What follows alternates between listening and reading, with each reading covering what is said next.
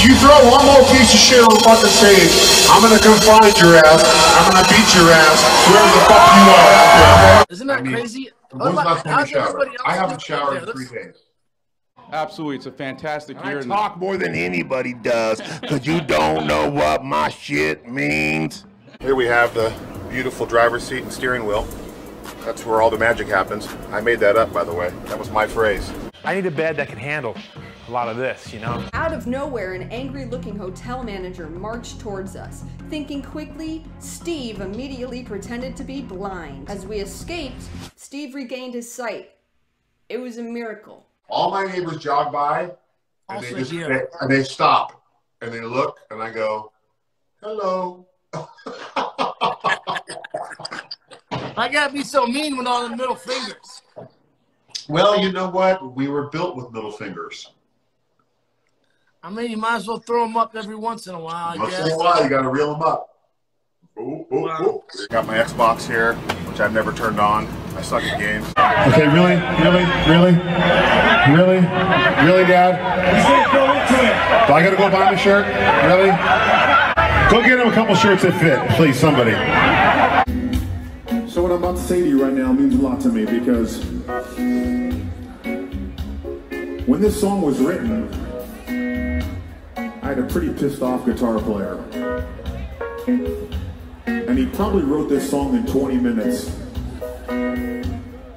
just to piss me off even more. I'm gonna read the Bible right now. You need every ounce of that Bible you can get, man. I'm Joe Olstein, okay? When I want to be. They tried it last year. It was called Summerland with Everclear. And, you know, Art's just the biggest douchebag on the planet. The guy couldn't sing to save his life. And I'll say that right here to him. I can't stand the motherfucker. And Steve shot fireworks out of their tour bus while he was driving down the highway. That's some AJ Foy shit right there, let me tell you. I know my shit. This is called the douchebag jar. If I say anything disrespectful, I have to put money in the jar. You know what? Light a grit. Fuck it. You gotta have this. Just smoke one. Just do it. Just do it for the fans. Do it for the people. I quit smoking a year ago. You quit till you're done with this, okay? Then you're gonna pound down 2 packs, okay? Just light one up. That's not true. That's inaccurate. That's inaccurate. The promoter had kindly provided us wayward minstrels with a sprawling backstage Thanksgiving buffet. Mid-song, Steve runs backstage and grabs trayfuls of the blessed bounty we were about to receive. A huge food fight between band and crowd ensues. Are you a pet lover? I'm a huge pet lover, and I rescued my dog named Scooby, which I've had my phone on me. I'd show you a picture of him. He's my best friend in the world, and he's in a kennel right now because I'm traveling, but I hate putting him there because I bought him a new bed, tons of toys, and as soon as I got there, he's like, later, Dad. I'm out of here. So he's like a puggle with a little boxer in him, but he's just I'll start crying right now if you don't do this right now. You bring your ass on stage, you're over throwing shit at me. I will tell you right now, I'm gonna beat the fuck out of you, okay? You're a pussy fuck bitch, okay?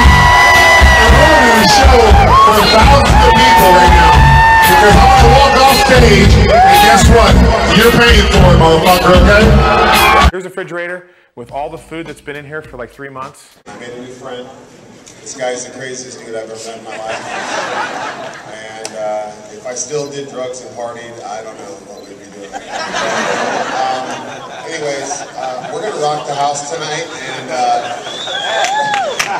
I'm not saying he does drugs and party, but he's got enough money to. So. Look at. I got flowers on the piano. Oh, man. That's my feminine side right there. Yo, this is Tony Fidoni, third best guitarist to ever. Third best guitarist to ever come out of your mouth right now. The man, the myth, the legend. Stop right there. Now the next thing is you spill this damn drink. Okay? Take it slow now. You spill this motherfucker, you get 50 more. Slow. Go.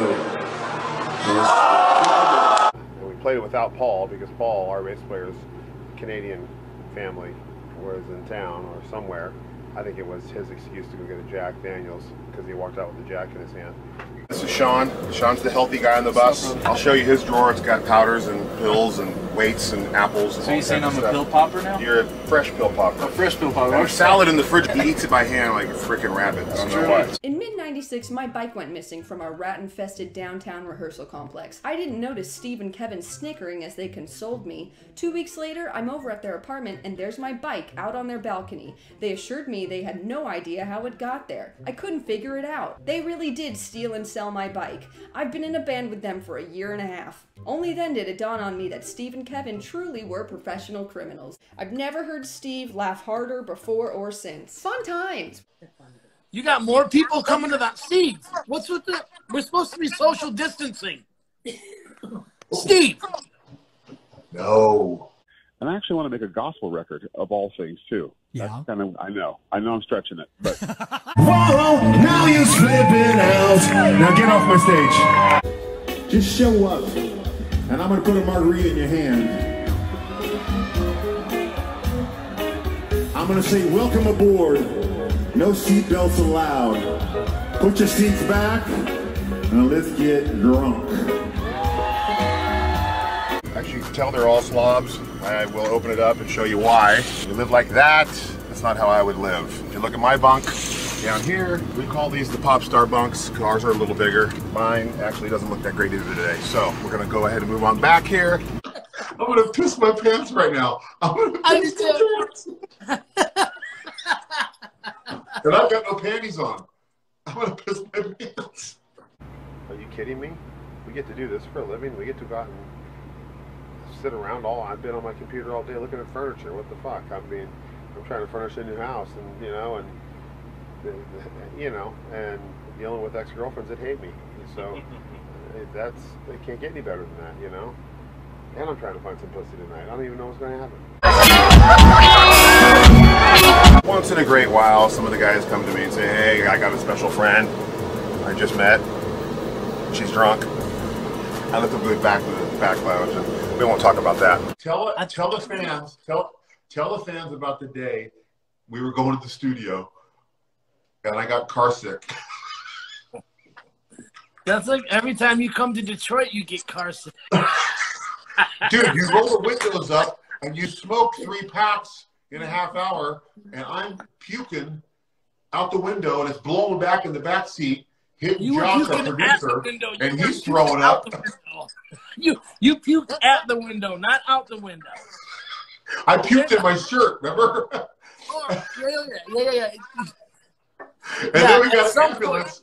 Then we got an ambulance at the studio. You're pacing in circles going, right there. That's what you were doing. Rubbing your forehead, sweating. You're going, I thought we were losing you. I thought we were losing you. I really did. I was like, oh my God. Steve just came to Detroit, stayed at the house all week. We didn't do nothing but bad shit. And here we go on a stretcher, man. That's where all the magic happens. Now we just do prayer back there. Read the book of God. Sean reads the Quran. I try. But I always interrupt. Here's my pantry. Nothing in it. I don't shop. You're supposed to be social distancing. Dude, you are, no. I rub faces and kiss kids. I don't care. You're supposed to be social distancing. I told you about I'm by myself in my house talking to you. You've got your kids right across from you, your brother. Until you shut Instagram off. Just light one. Because I love how you like, I'm going. So the drummer of their band would constantly wear cowboy boots, but when he would drum, he would take them off and play barefoot, and then he'd put them back on after the show. At some point during any given show, Mitch's boots would meet one of two fates. One, Steve would donate them to some lucky concert goer by flinging them into the pit. Cool. Or two, when Mitch wasn't looking, Steve would swiftly swipe the snakeskin footwear and sneak them backstage to make boot salad. About 3 times a week, you'd hear Mitchie talking to our manager saying, "Yep, Steve did it again." Just found him on the street. Paul! This is Paul! Bass player. I don't know what he's doing. You know what? I still have the toothbrush. We had a toothbrush came out where you pushed it to turn it on. They played All-Star. Yeah, that's it. So, happened to open one of the packs and tried to bite into some 1978 bubblegum, and it didn't really taste too well, so. I haven't slept in 3 days, and I'm single, and I need some loving. So if there's any chicks that want to come to 5752 later, Sean and I will be there hanging out because his wife's not here yet. Greg and I started out as brothers. We formed this band together. You know, there's a bond that'll, you know, I would take a bullet for that guy tomorrow. You know, I would jump in front of a truck for a second, and then I'd push him in front of it. You know, if you know what I mean. Yeah, definitely. But I'll be in an airport, dude. I walk in an airport, and they're like, Uncle Cracker. And I go, no. I go, that's my buddy. No. I'm Shrek. That's what I say. Push record. Okay. Ready? Yeah. Quit doing drugs and smoking so much weed. That's why you're doing all these mashups. I'm fucking with you right now. I'll let you be on my album, bro. Oh man, it's gonna be, what's gonna be called, The Mob? No, it's gonna be called Tony Fidoni and the Clan Magnets. Fidoni and the Mob. Get it real quiet. I really like it. I love it quiet. My girlfriend likes to turn the music up in the car, and I'm like, turn that shit off. I do it for a living. I don't want to listen to this shit. Who gives a fuck about Third Eye Blind? I don't care. Sorry, I didn't say that. Who gives a frick? I take that back. Okay? I take that back. Don't cancel my check. I take that back. For all the fans that came out to see the show, thank you so much. Now for you little pussy bitches out there that are shit at me, go fuck yourselves. Steve and Kevin were in the business of separating unsuspecting citizens from their belongings and selling them at a 100% profit margin. Super successful criminals. And yes, they really did steal my bike and sell it. This is 300 pages later. He's still not over it. I'm just saying, I feel like he deserves an apology. I'm using this comment from my last Smash Mouth video because it's the funniest thing I've ever seen. Like, that's the beauty of Smash Mouth, is that they've always been the worst. Oh, wait. We're doing the last line of All Star. Yeah, sure. I'll let you watch.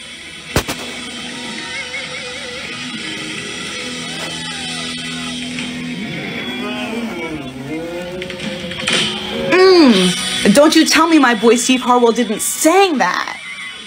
Yeah, no, Smash Mouth has always been a huge problem. Separate the art from the artist. Astro Lounge is one of the best records. Also, please note that he just walked off stage. The band is finishing out the song, but he is out of there. He is out.